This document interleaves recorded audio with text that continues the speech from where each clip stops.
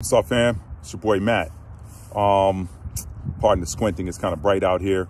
But hey, listen, remember I told y'all you're gonna have to fasten your seatbelts this month because I'm pedal to the metal here. So check this out. This hairstyle you're looking at, what's it called? Okay, you probably said mohawk, right? And where did the mohawk haircut come from? You probably said, Matt, the Native Americans, everybody knows that. Check this out. You're actually right. But if you're thinking about a certain type of so-called Native American, you're probably wrong. All right. Let me tell you about this hair right here. All right. You see this hair?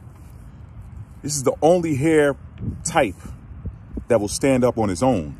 All right. No product in it. No product in it. If you've got straight hair, or, you know, I don't even know how to say it. I mean, if you don't have this type of hair, then, you know, that hair, it lays down. All right.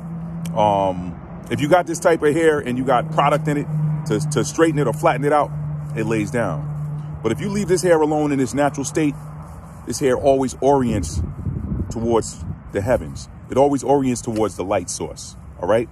I'm putting y'all on some game. All right. Putting y'all on some game. Pay attention.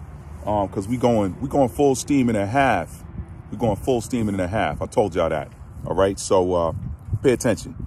It's the only type. It's the only type. All right. So now you got to ask yourself, who are these Mohawks? Do your history on who the Aboriginal Americans were. All right. The Aboriginals, the people who were here before it was called America. All right.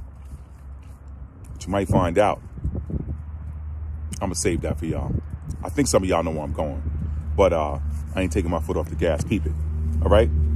Mohawk, the Mohawk Indians, the pictures they show you today in your drawings and the stuff in the, you know, I'm not even gonna do that, y'all.